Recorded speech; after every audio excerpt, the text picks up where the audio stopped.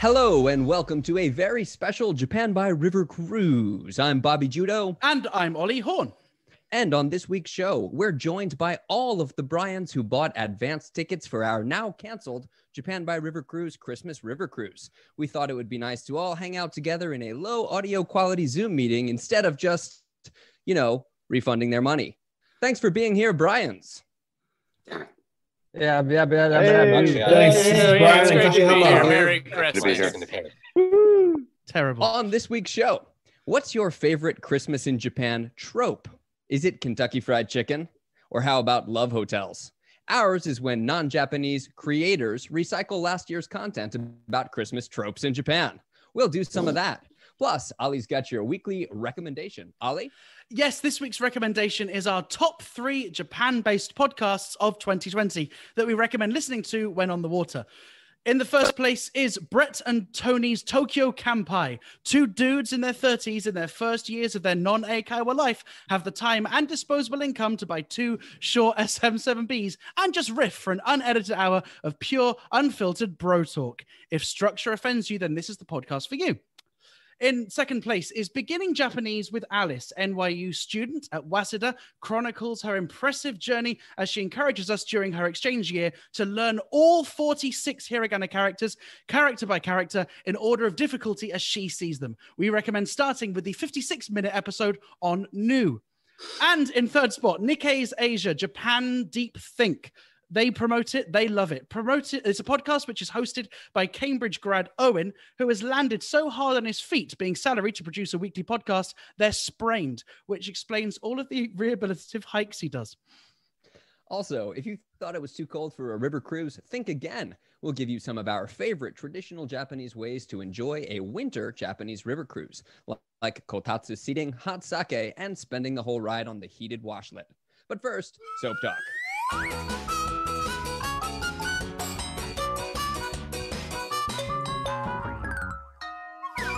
Bobby Judo, Merry Christmas. Am I allowed to say that to a Jew?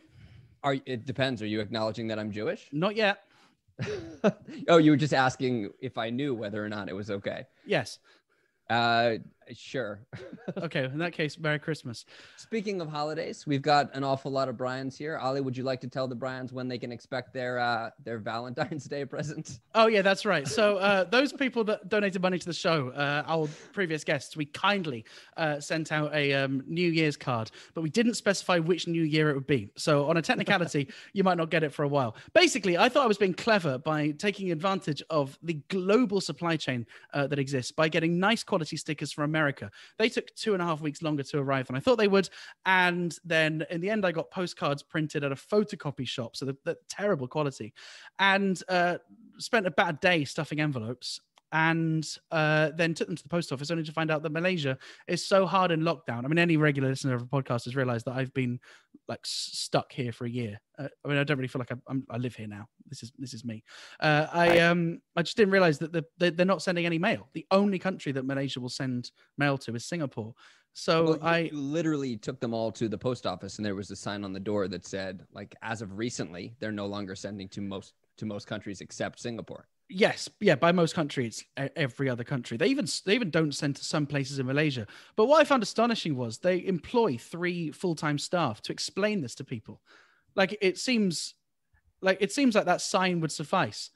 But they're so well rehearsed at explaining, because I tried everything. I was like, what if I send a parcel? No. What if I no? And so I mean, surely it would be, I don't know, it would be cheaper for them to I don't know, just pay for a bigger sign or maybe update their website. So what I did was I wrote all the cards. I've packaged them up. I've sent them to a friend in Singapore who I just hope is going to forward them on. It's going to take 2.5 weeks to 4 weeks to get to Singapore. Yeah. They're quite busy. That's going to take another couple of weeks. So if you're expecting one of these cards, lower those expectations, please. But be reassured, we did send out Christmas gifts and cards. They will eventually get there through a bunch of international layovers. And when they arrive, they will have all of the COVID. They'll have gotten it from all over the world. Yeah. Is this a good time to say that we're going to be selling merch? But you can think of the merch as an investment. You're buying futures. Yeah, I've been having my own international mail disasters. I got my U.S. Corona money I got my U.S. Corona stimulus check, and I had a hell of a time getting it. I had to file a couple of years of back taxes to get it, to be eligible for it, which I got just under the wire. I think it had to be done by like November 21st, and I got it done like a week before, and then was checking religiously to see whether or not it had cleared and processed, so I know whether or not I was eligible. By checking religiously, do you mean like doing what a Jew would do? Are you acknowledging that I'm a Jew? If I do, Is the then am I Santa allowed hat to making it difficult? I don't know, but then that joke kind of relies on the racist trope, which Jews care about money. So I'm conflicted now. If you acknowledge being a Jew, then the joke's okay, but also it becomes bad. If you don't acknowledge being a Jew, then it's just a joke about. It's a shame that we're not editing the show, isn't it? Because this is excuse Ali. He glitches out when he gets racist. This is the kind of joke which would comfortably end up on the cutting room floor, but it's staying. We're committing. Yeah, all I know is that you were being super anti-Semitic, and my internet chose to not allow that through. So. Oh, good. All right. Yeah. So anyway, you got the money. I got approved for the money, and then I got a notice that they had mailed it to the address that I had registered with on my taxes, which should have been America. But since I listed a Japan address on taxes, they sent me a physical check to Japan, which is totally useless. I could do nothing with it. So I had to mail that check back to America and hope that it got through, and still haven't had word on whether or not it's arrived. And it's just like, it's so frustrating because compared to the Japanese stimulus money, the Japanese like Corona, the Japanese Corona stimulus that they're giving us, it's a world of difference because it's so incredibly difficult to get the money in America. Whereas in Japan, I just had to ask my wife to do it, and it was simple. Very good.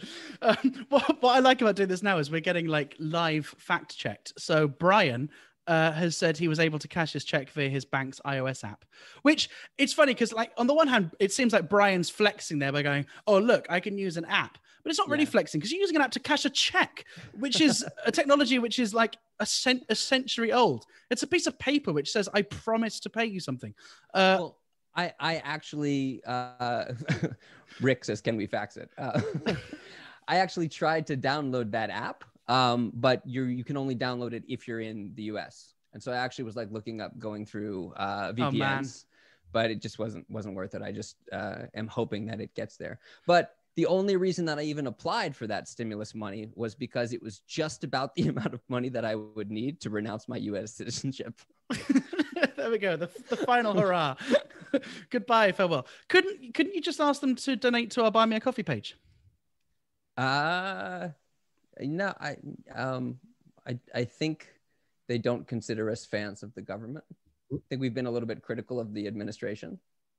No, that's true. That's true. And we do know that governments listen to this show.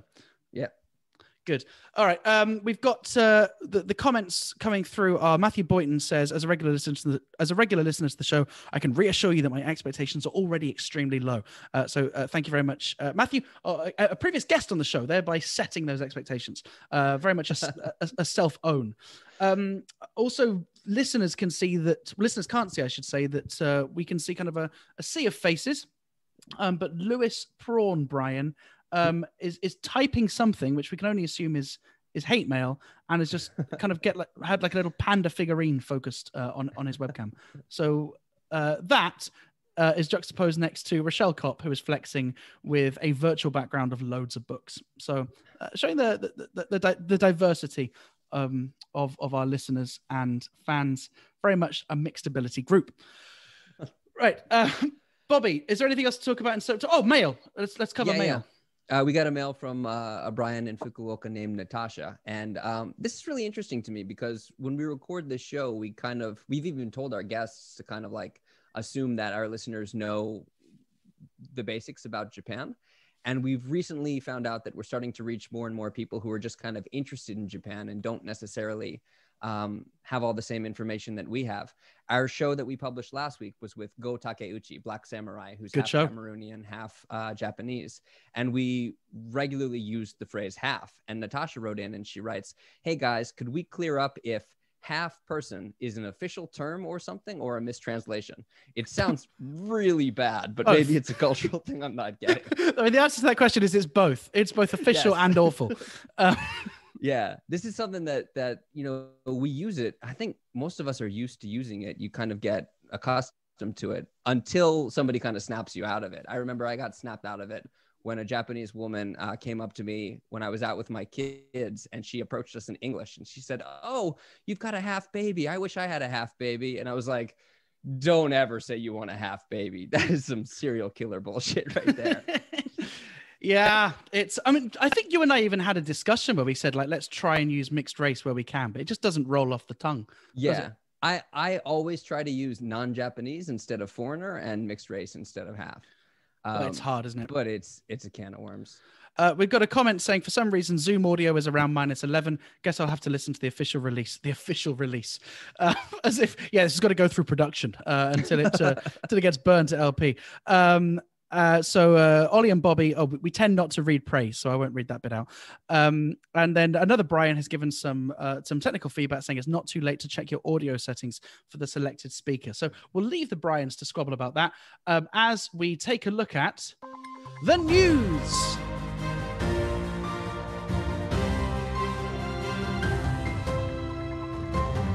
I've just realized that jingle was preemptive. We didn't actually answer the question. Because this has been released without an edit, there's no way of going back. So how do we do this? I guess we get us back into Soap Talk mode by playing the jingle which everyone hates. No. Yes. And there we go. Back into that. The look on people's faces. Even I can only handle this once a week. So just back to the chat, the person who commented saying that they couldn't hear us very well said, actually, I think it's a lot better this way.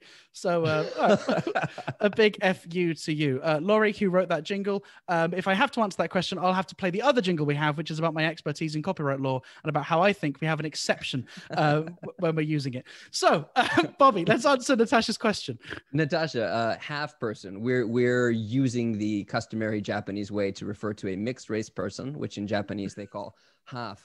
And I do think it's problematic. I don't particularly like it. My opinion has always been that when you call a person half, it kind of diminishes them by about half, I would say. in terms of percentage, it's about 50%. But it's one of those when in Rome things. And I think maybe you might have noticed that Black Samurai called us gaijin as well. That's also depending on who says it and how they say it. Some people find that problematic as well. But I don't know. I think still to this day, what do you guys think? I find that most half people I know refer to themselves as half people. The OB, Brian in Fukuoka's got his hand up. This is Brian in Fukuoka from Brian in Fukuoka. And as the only, I'm not sure by just looking, but I might be the only half person on the dais. But by the way, that is the way to tell. You just look. Right. Exactly. So, I've actually, Bobby and I have had this conversation, and I have no problem with half, or even in America being called half. I think it's descriptive, and even mixed race is less descriptive. It leaves the door open for a lot. So, I mean, leaving it at half period may be a problem, but if you say half Japanese, I'm half Japanese, my mother's Japanese, I think that's fine. And in Japan too, I've never had it used against me in a way that I thought it was anything other than, being descriptive. Like you were never in a situation where they were like, only half of you can come into the onsen. Right, exactly. Either it was completely all of me can't come in, or completely all of me can come in. So anyway, that's my 2 cents. Yeah. But is there a way? Well, not 2 cents, is it? It's maybe like 1 cent and a few yen. But is there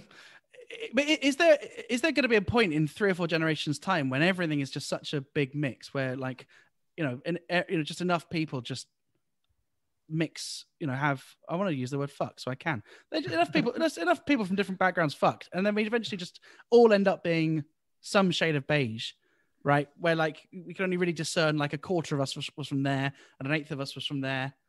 In a few generations, is the term going to become redundant? I don't think that the current terms accurately reflect the reality, because race is a myth, generally speaking. I mean, that's a big thing to say, but there's no definition of white. There's no, what people consider genetically Japanese is not pure Japanese. It's not the, Mindo. Takai as they think it is. It's Mm. everybody's mixed already. Yeah. Anne has got Brian in Seattle is laughing uncomfortably at this. Anne has left an interesting comment, which is that Anne has heard that some mixed race people complain that being fetishized as mixed race because they're prettier seems to disregard the hardship they felt growing up. And it's a good point that just because something sounds like a compliment doesn't mean the recipient wants it. That is a good point. I mean, you must get that with your children all the time, right? It's like, oh, it must really annoy you because people must go, oh, they're so cute because they're half. Whereas you want to say, no, it's because I'm good looking. Bobby Judo's good looking and they have my DNA. That must really annoy you.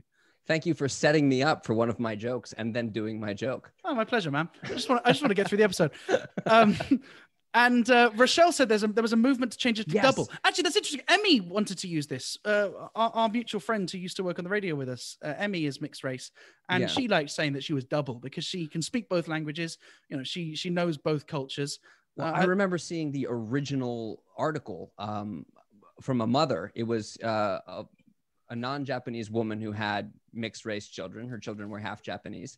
And I remember seeing the original column where she was advocating for the use of double for a more positive connotation. You know, you've got twice as much instead of half as much. And then I think, and I'd have to look this up, but I think some years later she came out and said it was well intended, but I realized later that it wasn't the best advice because it doesn't matter if you're calling somebody half or if you're calling them double, you're still pointing them out as different. You're still identifying that they're something separate from, you know, the rest of Japanese society.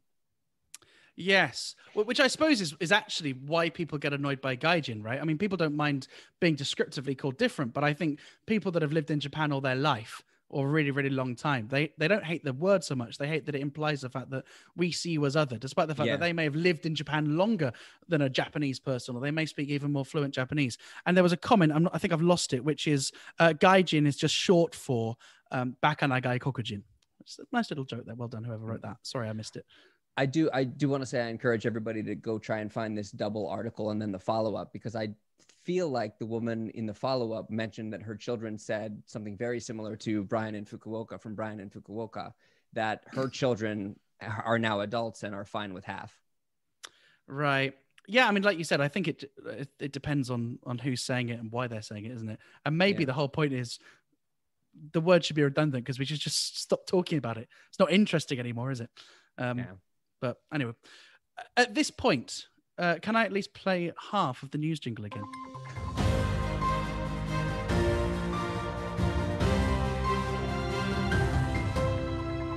So speaking Bobby of Judah, what's in the news this week? Let me do it. This is now again, chaotic. Again. I was going to say, speaking of things that are totally redundant, the jingle is redundant because we're not going to talk about anything in the news necessarily. This week we wanted to, in honor of Christmas, talk about the Christmas tropes that we see every year. Twitter is abuzz, Facebook is abuzz with all of the Japan Christmas tropes. And Ali and I were talking about how we see these every year. You see a new Twitter personality in Japan saying, I wonder why Kentucky Fried Chicken is so popular. And it's just kind of like this recycling of the same content, everybody getting excited over the same things. The Kentucky Fried Chicken, the love hotels, the Japan is so focused on Christmas as a romantic date night instead of a family holiday. So we were wondering kind of if everybody here was familiar with those tropes, what your favorite Christmas tropes are, and if you have any funny experiences or anecdotes about tropes of Christmas in Japan. Just before we do, I have an observation, which is tinsel's really hot, and I don't recommend it as a scarf. So I'm only saying this just so I can remove it without people wondering. It's like my neck's really hot. Wow, I've never sweated that much in my life. This is awful. All right, so yeah, tinsel does. In fact, I would say tinsel makes a good scarf if you're looking to actually keep your neck warm and look good. So anyway, if any listeners, which if Zoom can manage ASMR, that's low bit rate, tinsel. All right, Bobby. Well, sorry for sidetracking that otherwise excellent introduction. We can't edit that bit out. We have to keep it in. Hopefully that gave people thinking time. What tropes are there? Laurie says, I wish I was eating KFC in a love hotel right now. Well, that does combine both tropes, I suppose, doesn't it? It does, yeah. And it's also good because you don't have to clean up the grease. That's right. And if you're saying it's finger licking good, then there's a punchline there. It is one of these things that it seems to reach international media every year without fail. As Japan has somehow managed to create its own festivities. Isn't KFC amazing with its marketing? And on the one hand, like, it is true. Like, I remember being genuinely astonished driving on Christmas Eve a couple of years ago, and the traffic was like completely blocked, like just completely blocked. And we assumed it was a temple, right? We assumed that this like hour-long queue on the road was a temple, and in a way, it was a temple, but it was a temple of chicken, and it was KFC being backed up for miles and miles. So like the trope is true that KFC in Japan is a thing. But what astonishes me is that the world doesn't know about this yet, because it seems like everyone loves to tell people. Yeah, I'm always surprised when I see like a first-year Japan expat discovering it. Yes. Yeah. When I saw on Twitter like yesterday somebody posting, why did this happen? How did this get started? And you could find out just by searching Twitter. You wouldn't even have to put in any search words. You could just set the parameters for this exact same time last year, and you would come across the exact same tweets. Just by show of hands, Brian's, who has bought KFC this Christmas?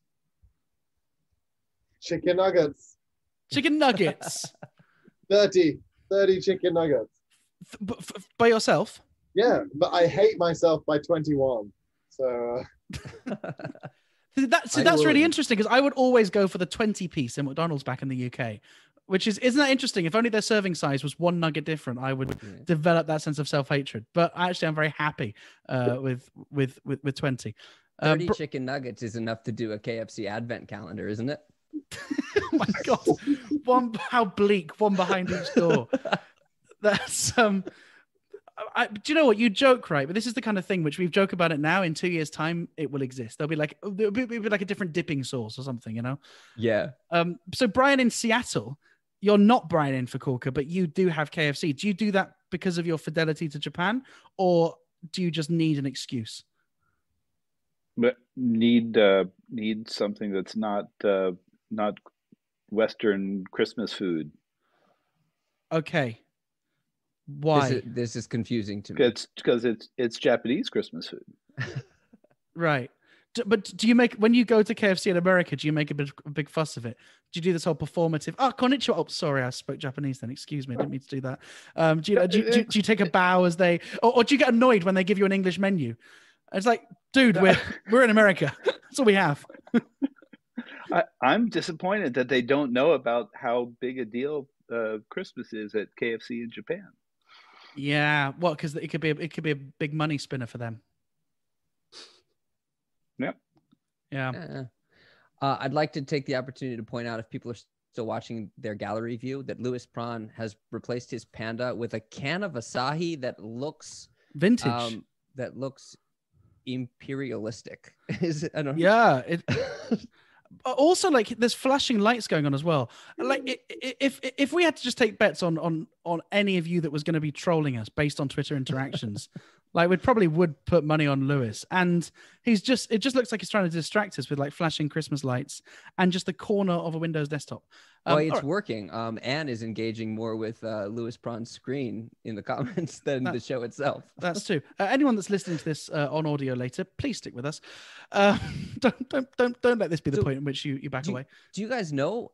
This might just be me. I had an experience where I actually tried to walk into a Kentucky Fried Chicken on I think the 23rd or the 24th, and they don't just sell.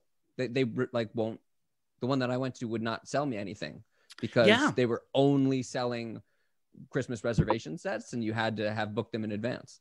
And also, I saw someone tweeted a picture of 4 security guards outside of a KFC the other day. They went, "Oh, 4 security guards. That means it must be, it must be Christmas." Anne's also calling you out for saying 40 years old when you referred to the imperialistic Asahi. Okay. Oh, well, it should be. The empire had fallen by then. It depends who you ask. There's, those ambitions still still exist. And it also brought up Christmas cake. Do you guys eat your Japanese Christmas cakes? No. All right. We got a lot of shaking heads. Good content. Thanks, guys. Do you know the super sexist Japanese saying about Christmas cake? Oh yeah. Oh yeah. Rochelle's nodding her head in a very knowing way. Rochelle, let's bring you in. Would you like to talk about this? Oh, Christmas cake. That's if you're a woman who's past 25 and not married yet. Why is that Christmas cake? Why do they call it because you can't sell the Christmas cake after December 25th. So because nobody wants it after 25. Right, exactly. Yes. But you can still have really good sex with it.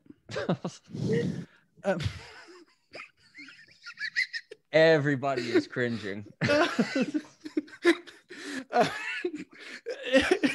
Also, there's another pretty sexist one, which is the Fuji Bijin. Rochelle, do you know the Fuji Bijin? No, I don't. If you look at her from far away, she's beautiful, but the closer you get, the more it's Bimyo na kanji. That's not a well-known one. That's BJ Fox's joke. No, it's not. No, it's not. Really? I've heard it before that. But he uses it well on stage. Again, this is exactly the kind of thing that we'd edit out, but we won't. We won't. We're not editing. Good. All right. So KFC Christmas tropes. The other thing I'd mention about KFC isn't KFC only nice when you eat it fresh? I cannot imagine KFC being nice when it's been put in a bucket with a lid on. And let's be frank, steamed for an hour. There can't be anything nice about steamed fried chicken. Casey Bean says non-editing is 100% liberating. Yes, I mean liberating is one positive way of describing what you do, Casey. Yeah, guys, if you've never listened to Casey's podcast, the Bean Pod, it sounds like he's at least 3 or 4 bottles liberated while he's editing it. Exactly. What a lovely euphemism. The Bean Pod is 100% liberating. By the way, yes, we should point out that Lawrence Bryan is actually tuning in from a train, which is insane. Presumably you can't talk unless you want to play a Gaijin card. I'm not sure how many have used this year. Lawrence, can you tell us where you're going? Lawrence says, "What's up from Kyoto? Heading home from Christmas dinner at my boss's house. This sounds awful. Did you have Kentucky Fried Chicken at your boss's house?" No, what did you have? We are now waiting for Lawrence to type or do a gesture. If he did flapping wings, that would have been turkey. Is he typing? He's presumably typing turkey from Costco. There we go. Okay, good. Hey, that's another trope. Did you know that turkey was associated with Disneyland? Turkey legs. Yeah. For the longest time, people go, "Oh, you're going to Disney? Oh, you must have a turkey leg," and that's now a thing. Right? Like, what is it with poultry? Well, wasn't that a thing in America also? Was it? Yeah, Disneyland in America sold turkey legs for as long. I'm seeing Laurie shaking his head. What happens to the rest of the bird? It's interesting, isn't it? You don't see much turkey, do you? I actually, this is a little peek behind the curtain. I wanted to get a sponsor this year from Turkeys. I wanted Turkeys to write the advert about how they were pleased that they're only eaten once a year, right? There's that expression which is like, "Oh, that's like turkeys voting for Christmas." Like turkeys must be laughing at chickens, right? To think it could have gone either way. Turkeys have more meat on them, right? They're like a better value for money product. But chickens are just, I mean, we've already in this episode, without meaning to, we've discussed chicken in like 5 or 6 different forms, right? Whereas, turkeys just once a year need to put up with it. Matthew Boynton says this is pod beef. Another meat mention there. For the record, I'm not drunk when I record the Bean Pod because I do it while waiting to pick my son up from soccer. You'd know that if you actually listened. Interesting. We don't. No, we definitely do. Although I prefer Summit to C. There we go. You've got your plug. Right. So we've discussed KFC. We've discussed Christmas cake. Are there any other Christmas tropes which we haven't mentioned yet? Date nights in love hotels. Oh yes, that's good. Date nights in love hotels. Because the way that I describe it to my friends back at home is Christmas seems a bit like New Year in the UK. Like I think you can reverse them. Like New Year is kind of a family time in Japan, isn't it? Yeah. Whereas New Year in the UK, I would typically spend with my friends, whereas Christmas is the reverse. And so that's why, that's why I think when people ask, do you get lonely at Christmas? Should I be distracted by the chat? I think that, Bobby, at this point, we might just need to ignore the chat and just operate on a different frequency to the Bryans and get through the episode.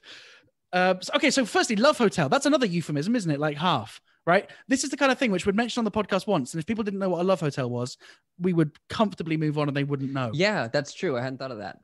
What's a Love Hotel? I don't know. I'm totally unfamiliar. Fantastic. This is not a concept that I can speak on. Okay. Who would like to admit to knowing what a Love Hotel is? Well, I remember. Sorry. Just me, sir. Pick me, sir. Laurie wants to make it. Yeah, the only person on screen with a girlfriend, I'm assuming. Not my girlfriend. Making it clear right now. Not my girlfriend. All right, you're protesting a lot. And also, Laurie, you didn't see this, but I mean, she gave you a look as if to go, oh, well, play your cards right. I guess it depends. Guess it depends how big the bucket you buy today is. But Laurie, no matter how you describe a Love Hotel, hello Rick Bryan has come up with an even better description, which is you have sex in them, which actually could also be a description for KFC depending on how short staffed they are. So Anne has given a proper description, which is hotel with weird mood lighting. You call it weird. I call it mood setting, Anne. And rest or stay pricing, often used by couples because so many Japanese folks live with their parents and need privacy. This has been explained. I mean, I actually think that's a nice. And also, Anne says, "Ollie, stop fucking all the Christmas food." Fair play.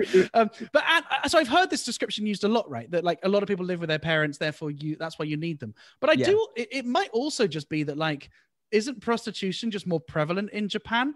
And so like that might also be a reason why there's lots of them. And also, I know we don't like making these broad generalizations, but generally kind of a culture of having girlfriends or having sex with people who you're not married to is slightly less of a taboo in Japan than other countries. You mean a culture of cheating, of like extramarital affairs or having sex somewhere where you have to hide it? If you call it cheating, it sounds bad, Bobby.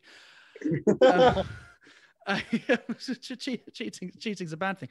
If anyone would be interested in hearing an actual story, like it seems like we're amongst friends. I do have a genuine story of having frequented a love hotel once with a friend. Frequented and once is an oxymoron. Yes, that's true. I once went, and firstly, like just like those rose sellers that sometimes come around restaurants in Europe, where like they're like, "Do you want to buy a rose for the lady?" And you just can't haggle, right? Like whatever price they say, you have to pay. That's how they get you, isn't it? Because you can't go €10. She's not worth. Okay, fine, €10 for a goddamn rose. Ridiculous. It's the same with the Love Hotel, right? No woman wants to shop around with you, which is like that's my instinct, right? I'll go, okay, is that your best price? Fine, we'll try next door. After 3, you're shopping by yourself. You're having to ask if you get a discount if you're going alone. But the little peek behind the curtain here. In one of the less proud moments of my life, the Love Hotel didn't provide something which is very important. To have safe sex, which was mad to me.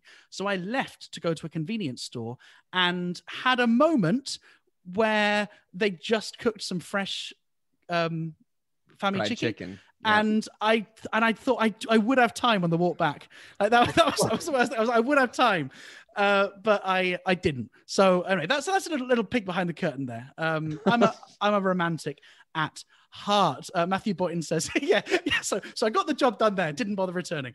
Ollie, while you haven't been paying attention to the chat has just gone off the rails about you having sex with food. Yeah. I mean, obviously, it's a lot of oral sex. But, right, come on. Right, why is it that when we get the brands together, the show turns to smut? We used to be highbrow. Good. Okay, Laurie, back to some content.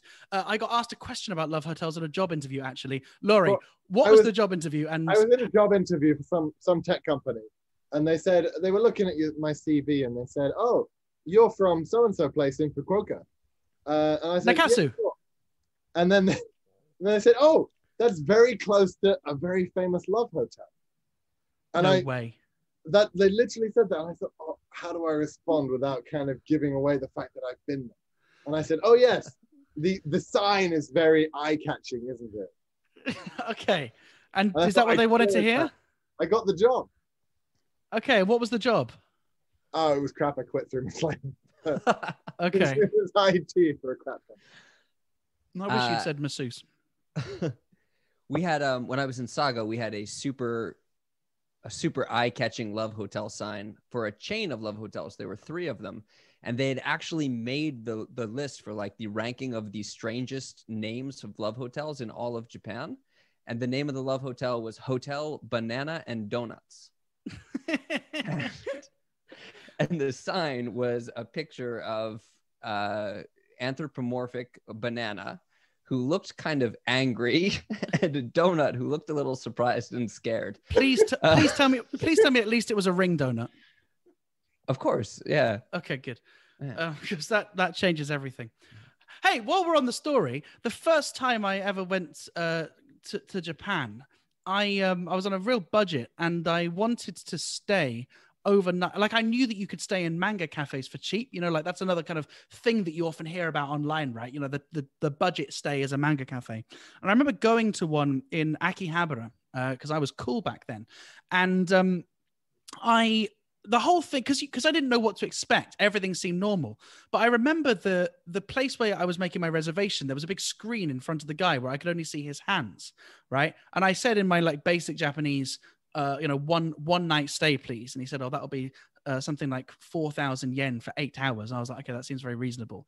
And then he said, rentaru wa dou saremasu ka? Rentaru wa dou saremasu ka? And I thought he was like referring to towels or something. And I went, iranai desu, or, kekko desu, whatever you say in these situations where like you don't want to get, like, my 2 kind of go-to responses are omakase shimasu or eru size de ii desu. Which both of which tend to get me what I want. But anyway, so he said, rentaru wa dou saremasu ka? And I was like, daijoubu desu. And then he kind of had a pause like, okay. And then he gave me a basket. And in the basket was a small towel, a wet wipe, and a can. And I thought, oh, good. Comes with food. That's nice. Breakfast included. So I got up to my room and I swear to God, the room was, no bigger than, like, imagine the size of a door, right? Flat. Right, that's how big the room was, and in it was just one faux leather wiped down bed and a massive fuck off LCD screen, and a toilet paper on the wall, like the toilet roll holder. But they had done the triangle, so I knew the place was sanitized. And I realized that I was in a porno room. So obviously, what he meant by rental was like, do you want something naughty? And there was nothing else. There was no blanket. I tried to fashion a blanket out of the toilet paper, but couldn't.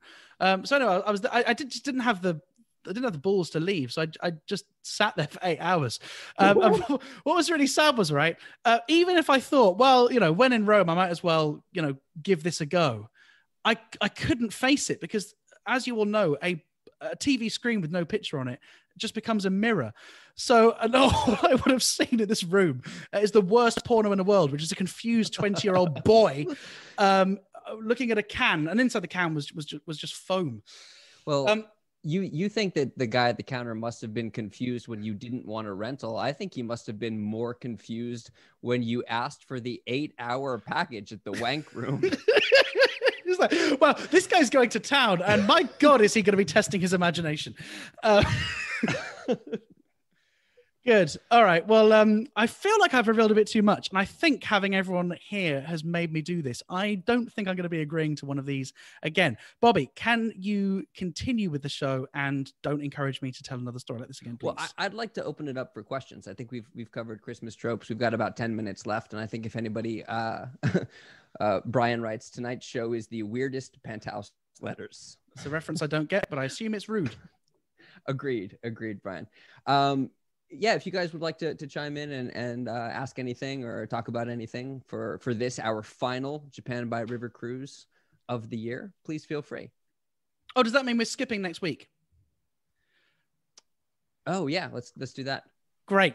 That's decided. In that case, this is a double bonus bumper episode. Anyone that pays us monthly, I promise you're still getting value for money. Oh yeah, well, maybe we should, before we go to Q&A, maybe just a little heartfelt thing is thanks, by the way. Like, this has been such a rubbish year for someone who decided valiantly at the end of, now nearly 2 years ago, going to go full-time at comedy, travel the world, and then for that to become illegal for a year.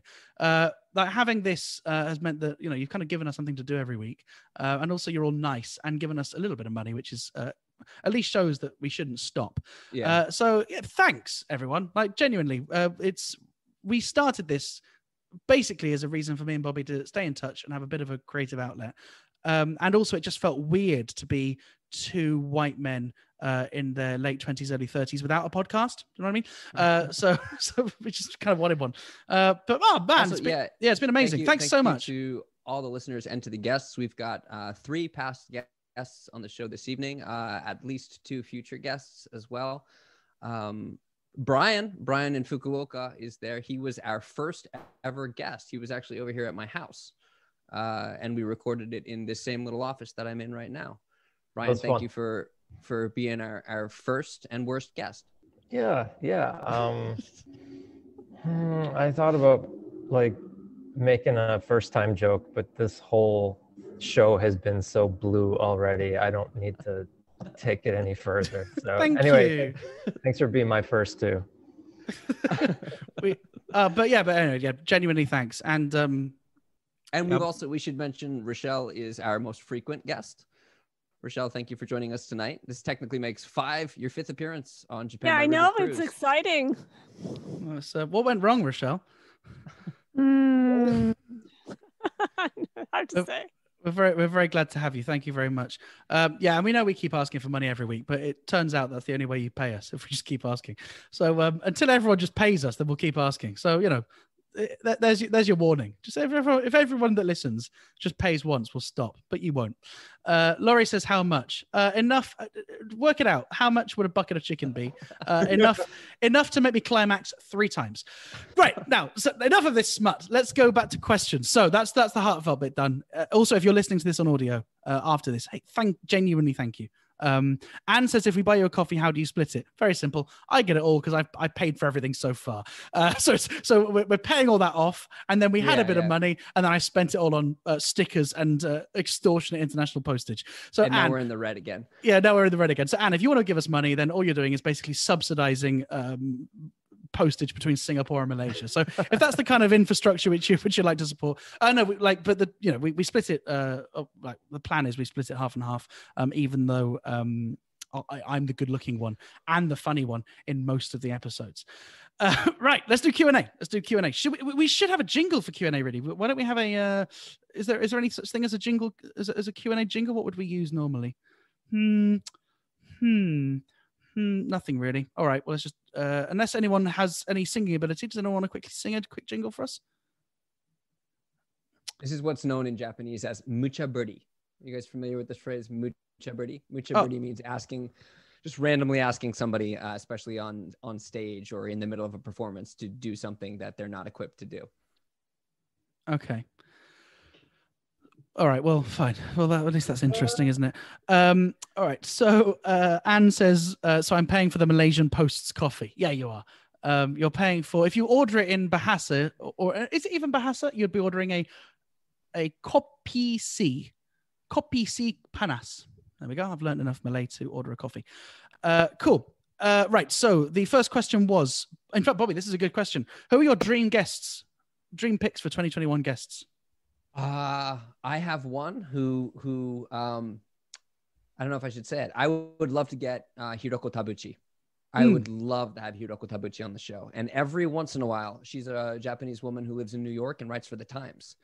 And every once in a while, she tweets something really, really interesting. And I respond to her, excuse me, either from my personal Twitter account or the Japan by River Cruise account, and say, this was really fascinating. We would love to have you on the show. I'll send you a direct message about it. Please respond when you have time. And she always likes the tweet and never responds. Oh, all right. Well, no, if it was someone, I mean, really what we should do is like use mob justice and bully her like we bullied, who did we bully to get on? Jake Adelstein. Jake Adelstein, yeah. Who? But you know, maybe those tactics won't work. Brian says playing hard to get. Yeah, but we'd love to have her on. Who would I like to have on? I would like. I think Dave Spector would be great. Dave Spector would be interesting. Dave Spector would be a really interesting one because he was kind of the only foreign talent that I was even aware of, like in you know before I moved to Japan. He'd be interesting. I also think episodes which have interested me have been academics, like who have kind of studied Japan for a really long time, because they do know what they're talking about, and like it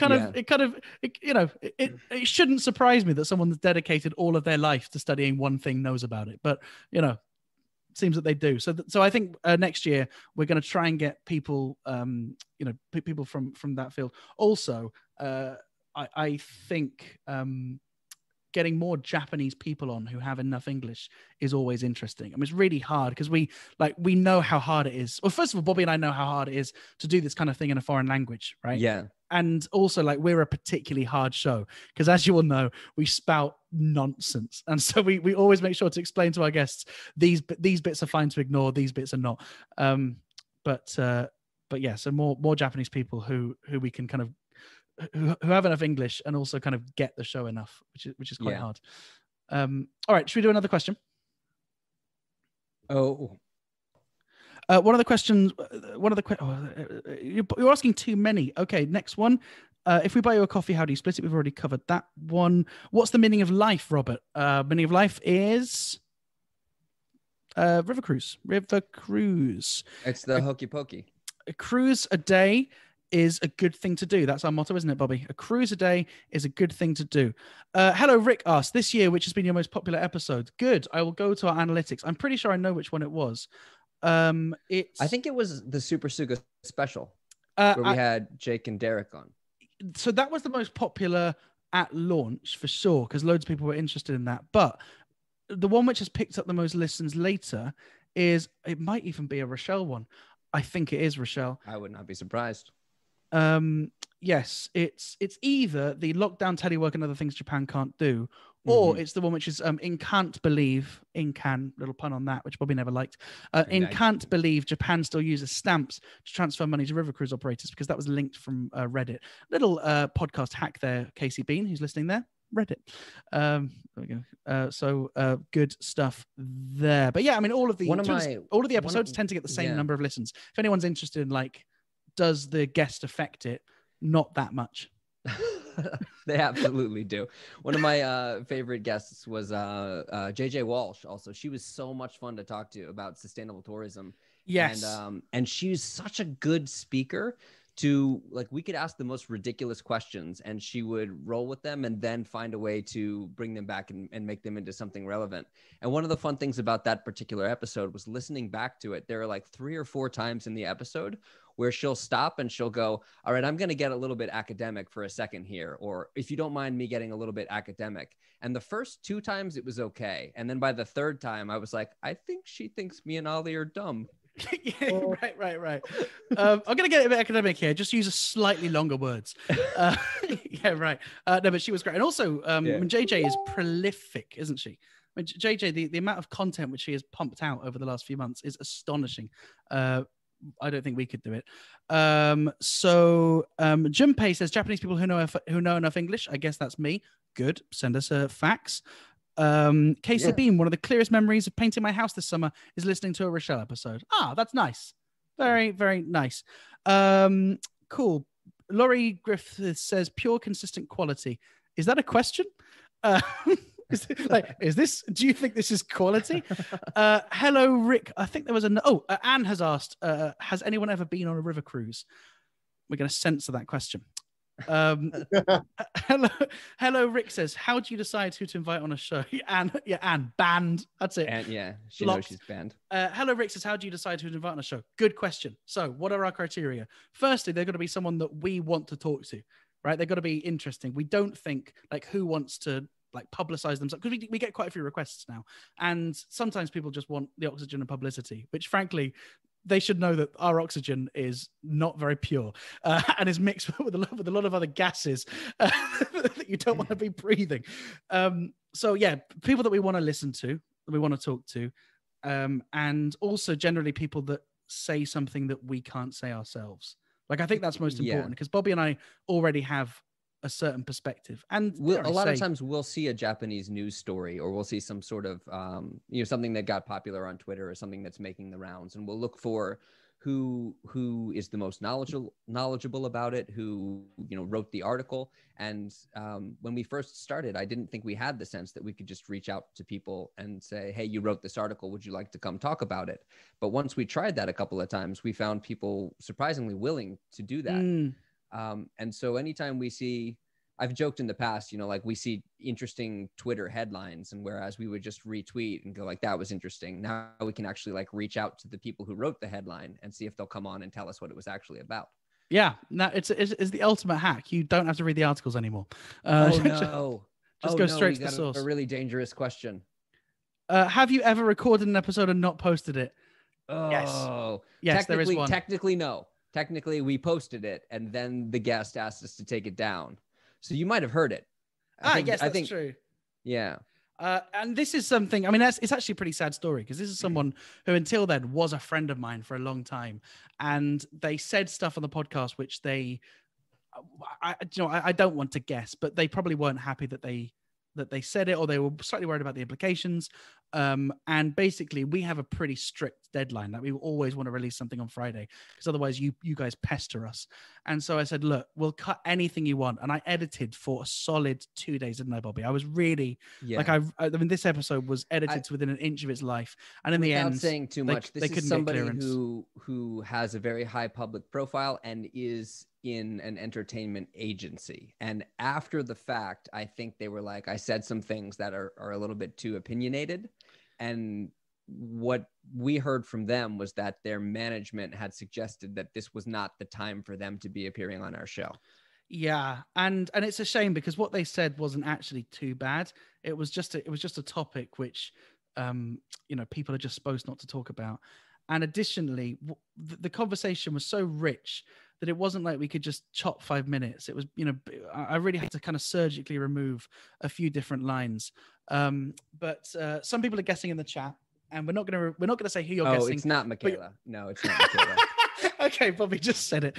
No, Michaela's she's been on the show. She's great. Yeah, she's been on the show. She's great, and also I think Michaela is like pretty frank now. Yeah. Michaela's been in the industry so long, she knows what she can and can't say, and also she's cut most of her ties, I think. Right? She only really does the work that she wants to do, so she's pretty happy.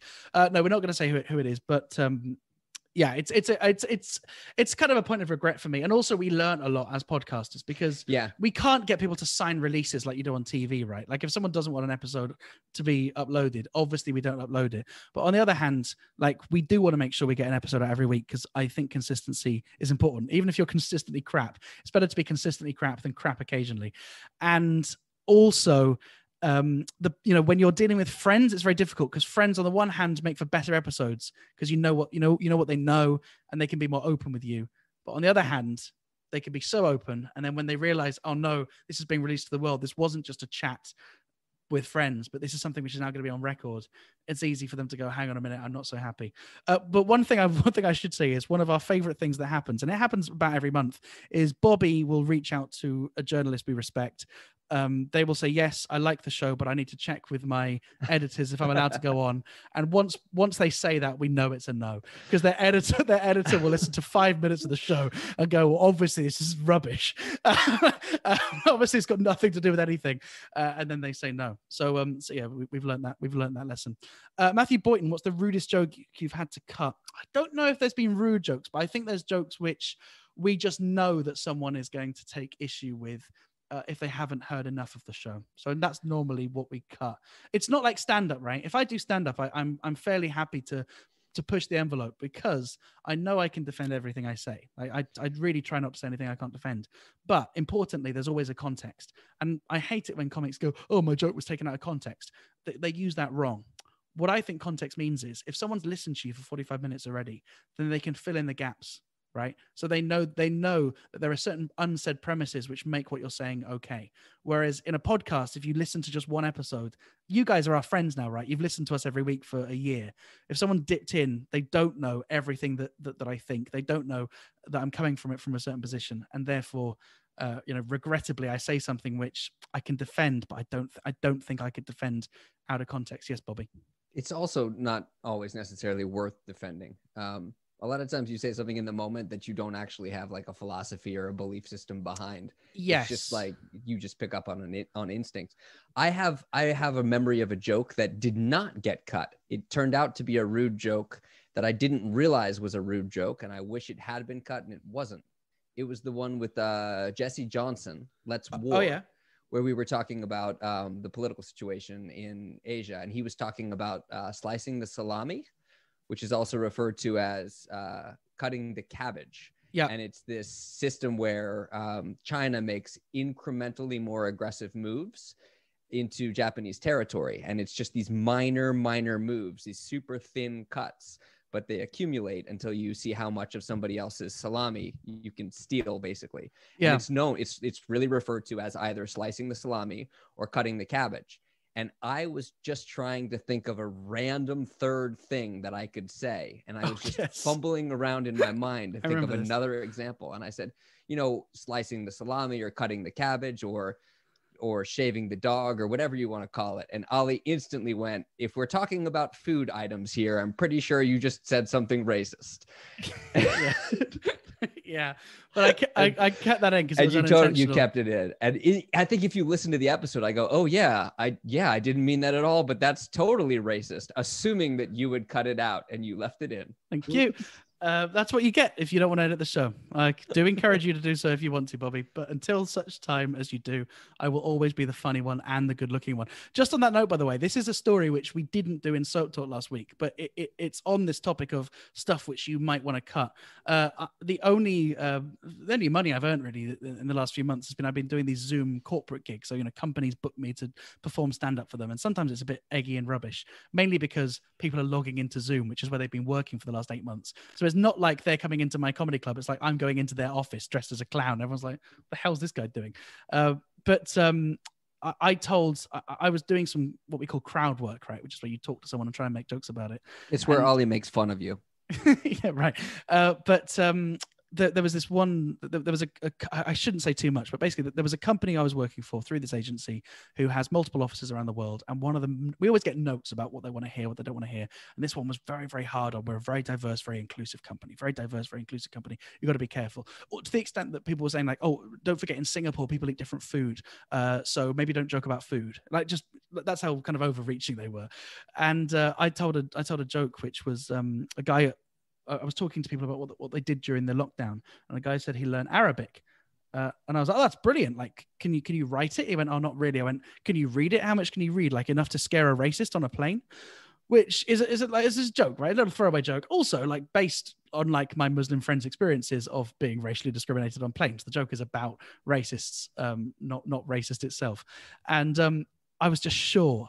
Despite the fact I know that joke came from a good place, I was just sure that someone was going to take issue with it, and sure enough, I get an email from the CEO of this agency, who otherwise have been brilliant, by the way. I'm very glad to be working with them, and they're great. But I've never had an interaction with the CEO before, and also I've done about 20 gigs for them at this point, and I've not received an email going debrief ? Which is obviously debrief doesn't mean debrief, does it? It means you're in trouble. And I was really dreading this phone call. I was wondering how I was going to justify the joke. And in the end, he said, just a quick question. The performer that you were working with, did they mention anything about the diversity of the company? I said, well, what do you mean? And he said, well, we just heard that in between two of the gigs, one of the employees overheard him commenting that they were all just a bunch of white people. Is that true?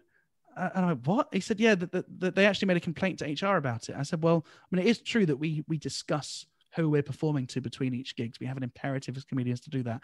And also, yes, it is true they were a bunch of white people. I mean, what do you want me to defend? And he was like, oh, okay. It's just like, I think they're very sensitive about this kind of thing. And we just want to make sure that, the wrong thing wasn't said. And I was so relieved. That this wasn't about this joke, that I was like, no, man, they were great. I mean, they were just a bunch of white people, but they were up for anything. I mean, I told a joke about that. I told him the joke. Which I absolutely did not need to do. And at that point, he went, right, okay, can we follow this up? And in the end, nothing came of it. But that's a good lesson. That's a good lesson in being able to defend a joke, but in context. Because in the context of a phone call with a CEO who is questioning the professional integrity of one of your colleagues, don't make him question your own professional integrity too.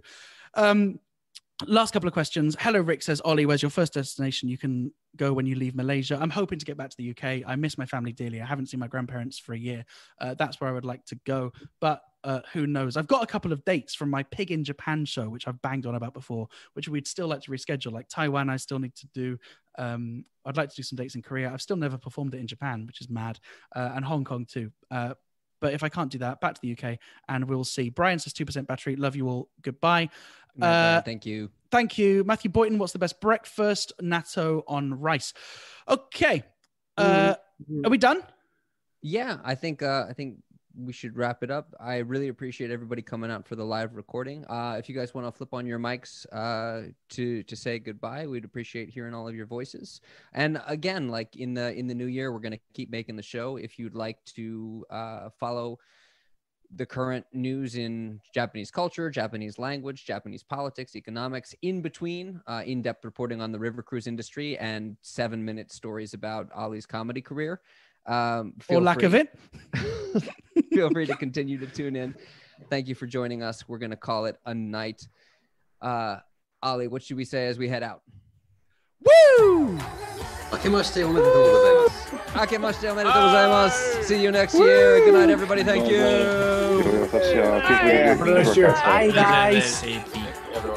Bye.